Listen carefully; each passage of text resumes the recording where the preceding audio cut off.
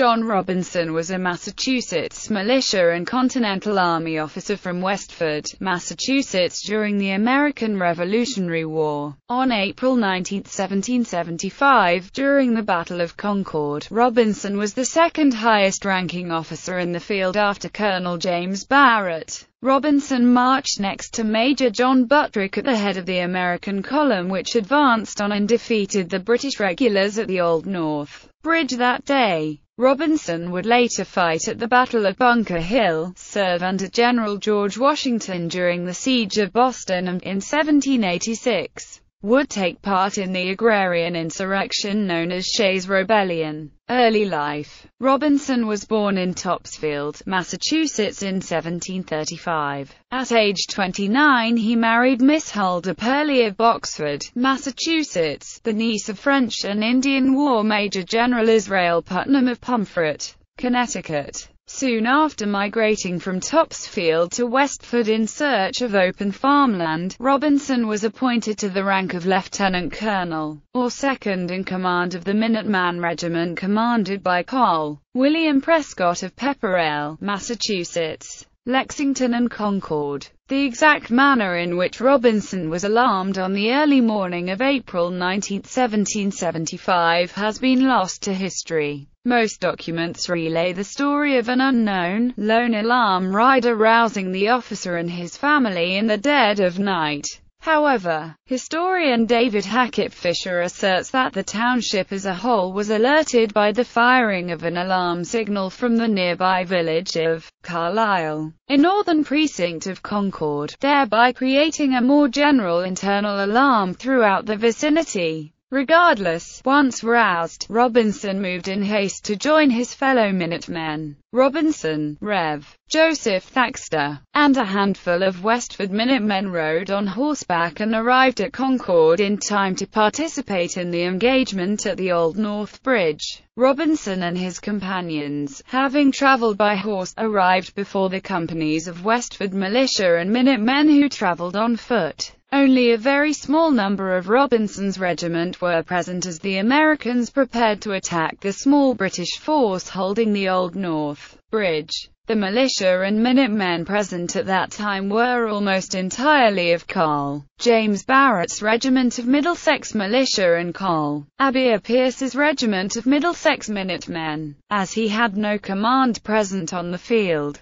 Robinson requested permission from Major John Buttrick to march at the head of the American column at Buttrick's side. Recognizing Robinson's superior rank, Buttrick offered command of the column to Robinson, despite the fact that it was not Robinson's regiment. Robinson declined and asked to accompany Buttrick as a volunteer. Buttrick and Robinson led the column, side by side, from a hill near Buttrick's farm down to the North Bridge. The first shot fired by the regulars splashed into the Concord River, fired either accidentally or as a warning to the oncoming Americans. The British then fired several more shots, killing Captain Isaac Davis of Acton, who commanded the leading company in the American column. Another of these shots sent a ball through Robinson's coat, just under the arm, severely wounding an Acton volunteer behind Robinson. Buttrick gave the command to commence fire, resulting in 12 British casualties.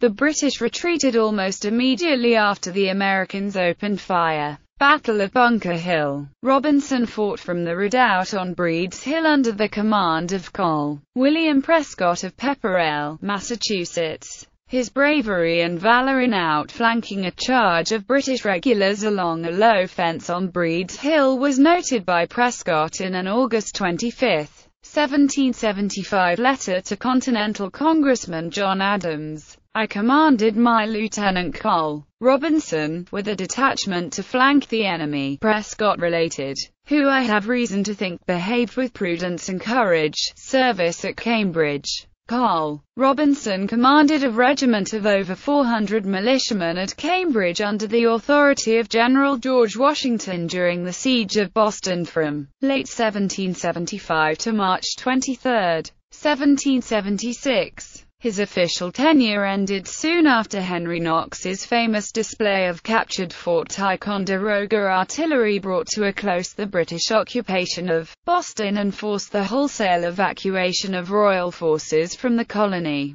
However, the mirth of the royal retreat was short-lived for the Robinson family. The unsanitary conditions of Cambridge camp life brought about a scourge of diseases which were quickly spread throughout New England by the returning soldiers. Almost immediately, these diseases were to have devastating effects on both soldier and citizen alike. In a period of less than 2 weeks, between the days of August 30 and September 9, 1775, 3 of John Robinson's daughters, all under the age of 10, would perish from camp fever. Shays' Rebellion. In 1786, Robinson took up arms against the Massachusetts courts in the post-war Farmers' Revolt, later known as Shays' Rebellion. Little is known of his actual role in the rebellion. His great-granddaughter Olive Ann Prescott, describing his action as an honest mistake, yet noting that he always had fought with an innate hatred of injustice wherever found. It is known that he acted in concert with Job Shattuck of neighboring Groton, M.A., a notable leader in the uprising who Robinson had commanded in Prescott's militia and at the regimental camp at Cambridge. On September 12, the day on which the Middlesex County Court in Concord was forced to adjourn by an armed mob of Shaysites, the number at 11 o'clock was about 70, but increased in the afternoon to about 250. By the arrival of others from Worcester County, and from other towns in Middlesex, among whom Carl Robinson of Westford was conspicuous. Legacy. The Carl John Robinson Elementary School in Westford, Massachusetts is named in his honor, as is the Carl John Robinson chapter of the Daughters of the American Revolution of Westford, Massachusetts.